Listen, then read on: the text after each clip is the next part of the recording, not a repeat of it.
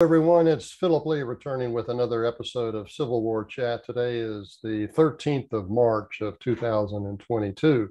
The topic today is Vanity of Vanities. Click here in the lower right if you'd like to subscribe to future episodes, and also in the far upper right to click the notification bell to be notified when they're out. Okay, so let me begin the presentation. President Joe Biden has raised to the stratosphere the bar on the ecclesiastical warning about hubris, vanity of vanities. He should have known in 2020 that he was too old to be president. Only an ugly vanity could have convinced him otherwise. Consider how it drove him to set the 20th anniversary of the World Trade Center attack as a date on which to end the 20-year Afghanistan War. His pride led him into a chaotically executed withdrawal that became America's worst military debacle in memory. It was an even greater sin than the Vietnam War ending because it was entirely of his own making. Worse, his ineptness showed America's rivals across the globe that we are weak, that he is weak and has made us weak, that we are distracted by flagellating ourselves for flaws that the regime, media, and academia exaggerate beyond all proportion.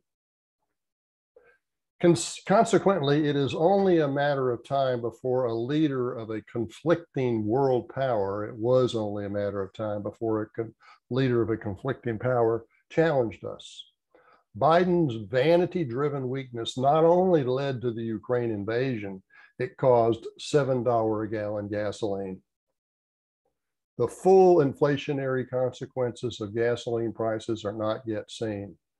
Most of us seem to underestimate them, and surely President Biden does. Moreover, Biden and his class of elites have no appreciation for the obvious economic hardships that such inflation will wreak upon the average American. Or do they seem to understand that it may wreck our entire economy? Finally, Biden's vanity has led him into denial. He cannot fix our problems if he denies them. He has, for example, falsely convinced himself that endless deficit spending did not trigger our inflation and is not even a factor contributing toward it.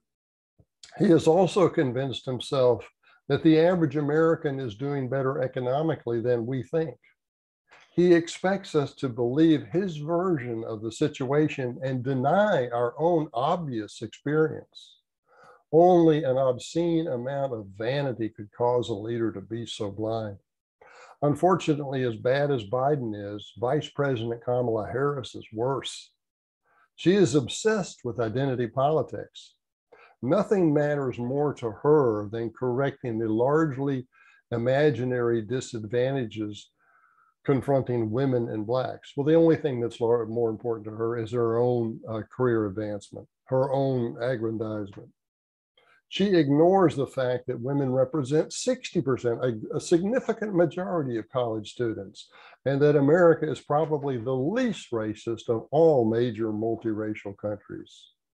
Barack Obama could not have been elected president without white voters, and there's a long line of potential Black immigrants that want to get into our country despite our alleged systemic racism. Identity politics, critical race theory, critical gender theory are all merely pernicious distractions compared to the inflation implied by $7 a gallon gasoline and interest rates set at 0. And here they've been for 14 years. How can you keep inflation under control with 0 interest rates indefinitely? You can't. Contrast such distractions with the traditional patriotism of the typical Southerner. The classic Confederate soldier went to war chiefly to defend his homeland from invasion. Defending a system of slavery was at best, or let's say at most, a distant secondary factor. 70% of the Southern families did not own slaves. and a lower percentage of individuals actually held title to slaves, actually a single-digit percentage. Moreover, Southerners have long been more likely to volunteer for military service than have residents from other parts of the country. Presently, 44% of military personnel are from the South, even though it has only 36% of the nation's population. Also consider the conduct of Confederate military leaders like Robert E. Lee. After his defeat at the Battle of Gettysburg, he rode out to meet the soldiers returning from Pickett's failed charge, where he took personal responsibility for in the presence of those soldiers and the soldiers of every rank. He took personal responsibility for the failure of that battle. When he got the Army safely back into Virginia, he submitted his resignation to President Jefferson Davis, who declined it. In contrast, Biden and his military advisors, from Defense Secretary Austin to head of the Joint Chiefs of Staff, General Milley, they have never taken responsibility for the Afghanistan debacle. In fact, to the contrary, they claim it was a notable, exceptional evacuation success. Such garbage. Since Kamala Harris would be worse than Biden, our only choice is to change Congress during this midterm election. We can't have Kamala replace Biden, so we got to change Congress. Okay, so to get a better understanding of how identity politics, critical race theory, critical gender theory is undermining our country and hollowing it out from the inside, consider my book, The Dreadful Frauds, Critical Race Theory and Identity Politics. There is absolutely no chance that there will be any Confederate monuments left standing if critical race theory and identity politics become the standard interpretation of American society and American history. No chance. Both of those philosophies are wrong. They're bogus, but to combat them, The Dreadful Frauds by Philip Lee is going to give you the information you need. If you want an autographed copy, it's $20 from me. Just email me, Phil, PHIL_Lee, LEIGH @me.com. You can get regular copies at Amazon and Barnes and Noble.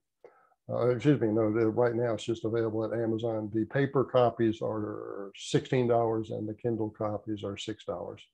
Okay, that's our show for today, and thanks for watching.